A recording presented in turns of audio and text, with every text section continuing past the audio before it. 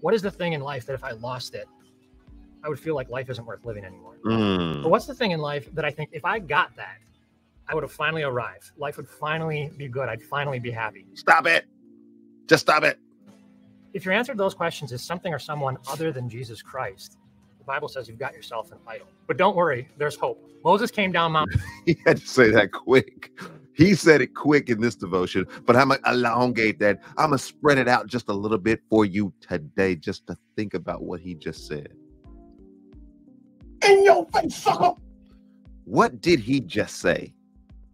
What is the thing in life or things in life that you would say, I just simply cannot do it without these things? God, thank you for blessing me with these things. Don't take these things away. I have to have these things. I have to be able to have these things.